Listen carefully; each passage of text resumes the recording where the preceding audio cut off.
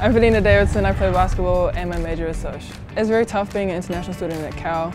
I don't think people quite understand or appreciate how hard it can be, but I think people do make an effort to make our pathways easier.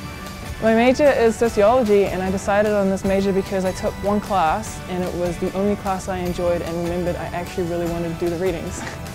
I have a few favourite memories since playing at Cal. The most recent one was the home game against UCLA where we went to triple overtime. Unbelievable.